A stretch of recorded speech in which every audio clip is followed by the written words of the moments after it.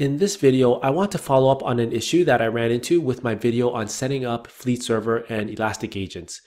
If you use publicly signed certificates for your Fleet Server and Elastic server, you can ignore this video because you will not have encountered the issue that I'm about to discuss.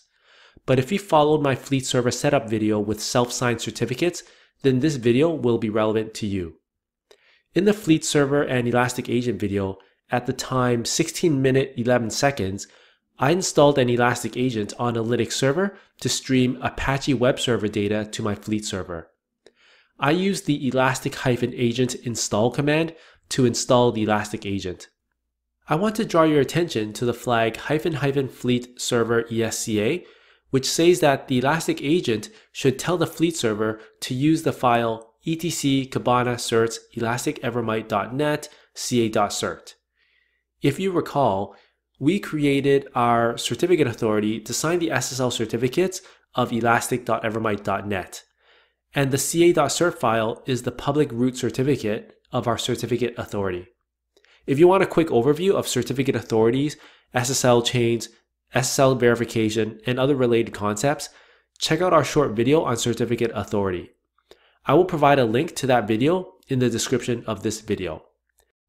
Anyway, when we ran this command to install and start the Elastic agent, we saw this error in the Elastic agent error logs.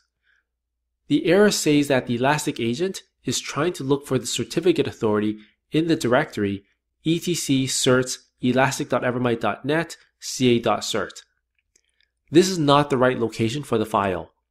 Based on my recent experiments, I discovered that the Fleet Server ESCA flag is not relevant when installing Elastic agents that don't operate a Fleet server. This means that the Fleet Server ESCA flag is only used during the install command of the Fleet server, and it is not relevant to the other Elastic agents. Additionally, it is really important that you properly set the SSL.certificate authorities property in the Fleet Settings Advanced YAML configuration field, because this field is used by all the Elastic agents regardless of whether it operates a Fleet server or not. This means that whatever value you specify for the SSL.certificate authorities property, all machines must be able to reference it. For example, if you state a Linux path for the SSL.certificate authorities property, but you have an Elastic agent running on a Windows machine that use different file path conventions and notation, then the Elastic agent on your Windows machine will encounter the same error that we mentioned earlier. I recently discovered that the most practical way to set the SSL.certificate authorities property is to directly copy in the contents of your ca.cert certificate file. That way, none of your Elastic agents need to keep a local copy of the ca.cert file. Actually, let me make a correction. Only the Elastic agent that manages your Fleet server still needs a local copy of your ca.cert file. I still haven't figured out why the Fleet server install command still requires the Fleet server ESCA flag, given that we already specified it in the SSL.certificate authorities property, but at least none of the other Elastic agents require the Fleet server ESCA flag. So I can do a quick demonstration to illustrate my point. So I'm going to come back to my Cabana and go to the Fleet server area, and I'll click on settings and edit the output. And for the host, I'll just use the same URL as our previous video. And here, I'm going to paste in the contents of our public root certificate file, which is the contents of our ca.cert file, which I'm going to try to find over here. Alright, so I'm going to copy this, and I'm going to paste it in here. And I just have to make sure it's indented properly. Alright, and I'll just press save. And now we can add a Fleet server host. So nothing in this process here changes compared to our last video.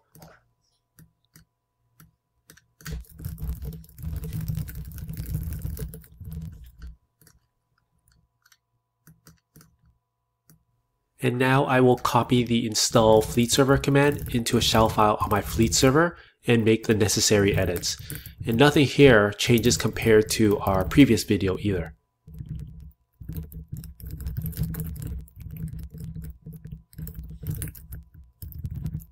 I want to mention that when installing the Fleet server, we still have to fill out the path to the ca.cert file for the Fleet server ESCA flag, even though we've mentioned it in our advanced YAML configuration field. If I omit the fleet server ESCA flag, then the fleet server won't work properly. I never figured out why you must repeat that information here, so if anyone knows why, then let us know in the comments below. So I'll just finish editing this file.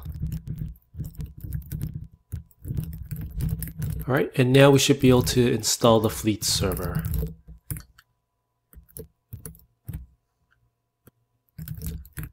Alright, things are successful, and I believe everything should be up now.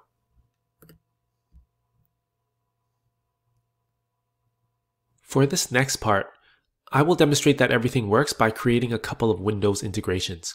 First, let's ingest some custom Windows logs. Then, we will ingest some normal Windows logs. I will start with custom window logs. Let me open up the event viewer.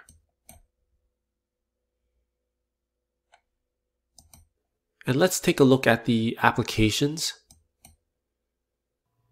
And inside Microsoft, Windows, and maybe we'll just ingest the WMI operational logs. So let me come back to this integrations area and I'll use custom Windows event logs. Now I can get the list of all the log types by running this command as well. It's just a different presentation compared to the tree view that we saw in the event viewer. This is more of a list view, and we're going to need to know the exact name to paste into here in a moment. So we're looking for the WMI activity operational logs, and I need to paste this channel right into here, exactly as that. And for the dataset name, I'll just name it something easy for myself to remember. So let's go ahead and start a new Windows policy, and I'll just press save. And let's add one more integration. I'm gonna just consume regular Windows metrics. So I'll type Windows and I'll do this integration. I'm gonna leave all these settings as default, no need to change them now. And I'm gonna add this integration to our Windows policy. Alright, so let's go ahead and set up the Elastic Agent. I'm going to set it up on my own Windows laptop. So I'm going to download the Elastic Agent from this URL over here first. And then I'm going to unzip it.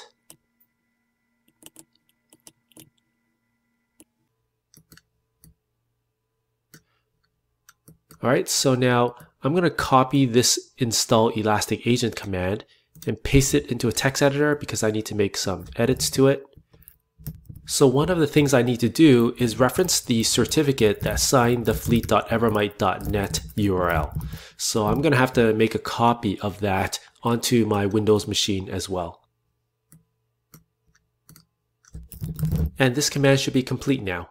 We don't need to mention the fleet server ESCA flag because we will rely on the advanced YAML configuration field for that.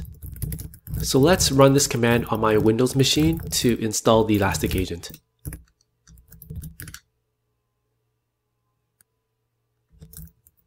Okay, so the agent should be installed now.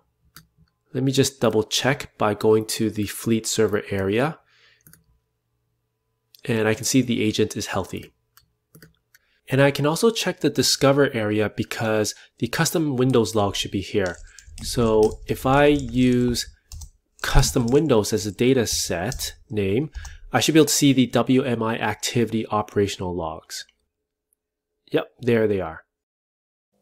And if I go to the integrations area and I just click on Windows, and if I click on the assets,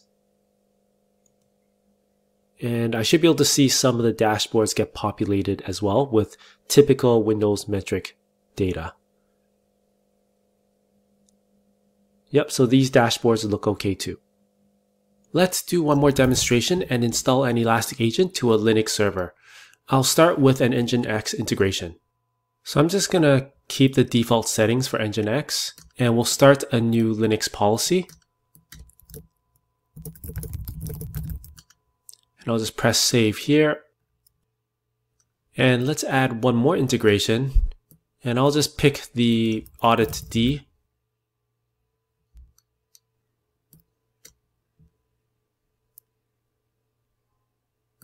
So again, I'll just keep the default settings here. and we'll add it to our existing Linux policy. All right, so let's actually get the code to install our Elastic Agent on a Linux server. I'm going to copy this and edit it. I'm going to install the Elastic Agent to my Kibana server so that I don't have to spin up another Linux server. For this install Elastic Agent command, I need to reference the certificate authority used to sign the fleet.evermite.net domain. And I have the ca.cert file on the Kibana server since it was used to sign the kibana.evermite.net domain as well.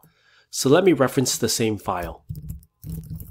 And that should be it. Again, we don't need to reference the fleet server ESCA flag because the advanced YAML configuration field will take care of that. So let's go ahead and install the Elastic Agent on this Linux machine. So let me just paste the command to this shell script, change the permission, and now we can run this command. All right, the agent should be installed now. So I can see that it's healthy. And if I click to Nginx integration and look at the dashboards, yep, so I'm seeing some data come through for one of these graphs. Right, so we've got data here, and we've got data here as well. And that's basically it. We got the Elastic Agents to work on Windows and Linux using the same certificate authority. If anything was unclear, just leave a comment or email us through our website. So I'll see you in the next video.